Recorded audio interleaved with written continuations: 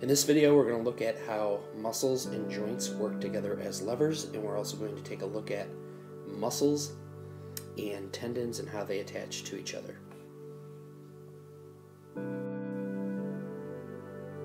First of all, let's take a look at how skeletal muscles are organized and how they're basically attached to their tendons. In some muscles, we have muscle fibers that are parallel to each other, which basically means we have the muscle fibers kind of coming together like this, and they do kind of merge together on one end and the other, but for the most part, all the fibers are kind of running more or less parallel to each other, and then they're attached to a tendon at either end. So that would be a parallel situation.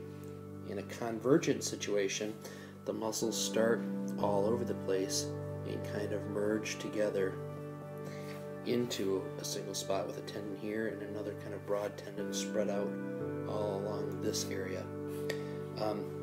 Pennate muscles are going to be muscles where you basically have a long tendon, and then the muscles are either going to be attached all on one side, which would be referred to as unipennate, or attached on both sides, which would be multipennate, or another one that I'm not sure I can draw, which would be more three-dimensional, which would be called multipennate. And then the tendon would stick out across the ends, so muscle kind of arranged that way. Almost reminds me of like leaves. If you think about the leaf project you maybe did an AP Bio or something, and you think about palmate and pennate type leaves. The last one is the circular muscles, and in this situation, like around your lips, let's say, you've got muscles where there is no tendon. The muscles just simply wrap in a circle and meet up with themselves, and that allows you to kind of pucker your lips up. So here's an image of each of these types, and up here you can see the parallel muscle. Fibers kind of more or less parallel, merging together. This is something that would be common in, say, your bicep muscle. The convergent muscle, where they all kind of come together and meet at the tendon.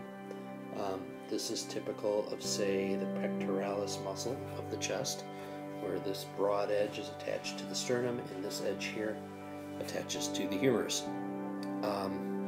When it comes to the pennate type, we've got a unipennate muscle here. This would be what would happen in, say, the forearm. There's a bipennate muscle here. This is typical of, say, either the rectus muscle or the gastrocnemius muscle of the leg. And then there's the multipennate, and this is that three-dimensional structure I was kind of mentioning. There's a tendon kind of breaking this into three pieces down the middle, so there's kind of a tendon through here and through here. It kind of all pops out the end down here, and this would be typical of, say, your deltoid. And then the circular muscles here, relaxed and contracted. This is going to be found at, say, the mouth, maybe around the eyes for squinting, and at the various sphincters in the body, including like the anal sphincter, things like that. Okay, when it comes to levers, perhaps you can remember the idea of a lever, where we have something called a fulcrum. Then you actually have the lever arm itself, and on one end of the lever arm you apply a force, which we're going to call the applied force, a push of some kind, and then on the other end you're going to have a resistance. Your typical lever of this sort, which basically acts like a teeter-totter, this is your typical first-class lever. The difference between each of the type of levers is what's in the middle. In a first-class lever, it is the fulcrum, which is in the middle. In a second-class lever, it is the resistance, which is in the middle. And in a third-class lever, it is the applied force, which is in the middle. So if we took a quick look here, if we have a lever and a lever and a lever, and let's say here I put a fulcrum, and there I put a fulcrum, and there I put a fulcrum. Let me get this other stuff out of the way here. And now let's say I put an applied force here, and an applied force here, and an applied force there, and then, I'm sorry, those were resistance in the green circles, not applied force. And here is applied force, here's an applied force lifting up, and let's say here's an applied force lifting up. In each of these situations, this would be our first class lever, fulcrum's in the middle. This would be our second class lever because the resistance is in the middle. And this last one would be our third class lever because the applied force is in the middle. Now let's take a look at how this applies to muscles on the body. Okay, this is our first class or class 1 lever. There's our fulcrum in the middle. Fulcrum in the middle. Here we have our load or resistance in the middle, and here we have our force in the middle. So this is class 1, class 2, class 3. This would translate into the body in a situation like this. So if you think of your neck, pivoting your head up and down like you're nodding, that kind of a motion where you tilt your head back and forth like this, that is a first class lever. Your fulcrum is in the middle where your occipital bone meets your atlas.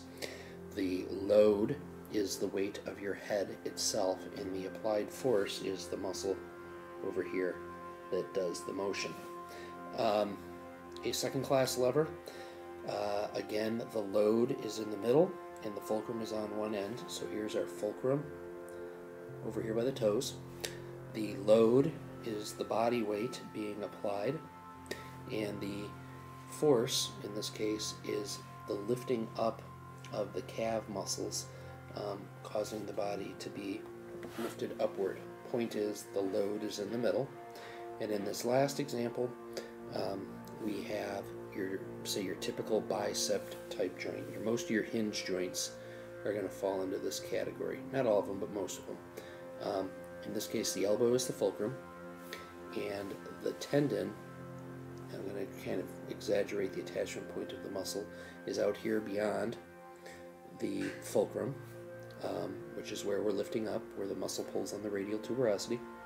And then the load is the thing that you would be holding, or just the weight of your arm itself being lifted. So let's take a little bit closer look at each of these. This is our first class lever again. We have the fulcrum in the middle, and over here it is lined up with your neck. The resistance is the weight of your face over here, and then the muscle itself is what applies the force to lift your head up. So contracting the muscles of your neck lifts your head up this way. Likewise, you have different muscles attached over here that would pull your chin down and lift the back of your head up. Either way, it's a first class lever, and again, the key to a first class lever is that the fulcrum is in the middle of the three. Okay, this is a second class lever. In a second class lever, the key thing is that the resistance is in the middle, and in this case, the resistance is the body weight coming down in the tib and fib onto the ankle.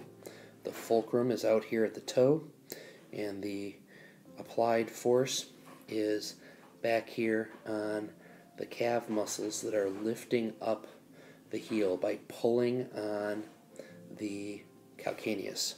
Now, kind of the day-to-day example of this, you could think of as being something like a wheelbarrow. In a wheelbarrow, the resistance is the weight you're lifting up here. You are lifting up on this end, and then the fulcrum would be over here at the point of the wheel itself. And the last example is a close-up look at the idea of a third-class lever. In a third-class lever, it's the applied force that is in the middle. Here we've got our fulcrum over here at the elbow joint, the resistance out here on the hand, and the applied force is where the bicep muscle is going to attach to the radial tuberosity. The applied force is in the middle, resistance at the end. Day-to-day examples of this include, say, a baseball bat, The weight of the bat itself is the resistance. The applied force is provided by this person's right hand, kind of holding the bat on top there, and then the fulcrum is going to pivot around that lower hand. So the bat, when you swing the bat, it swings in that kind of manner. Another typical example of this would just simply be like a shovel. When you use a shovel, not a very good picture of a shovel, but the resistance is down here, the dirt you're picking up. The force is applied in between, and the fulcrum is back here at the end where you hold it with your other hand. So you could even say the same is true for a pair of tweezers. The fulcrum is back here where the tweezers are connected. The force is in the middle where you squeeze, and the resistance is out here at the end where you're squeezing something. Alright, that's this entire deal. Hope it helped.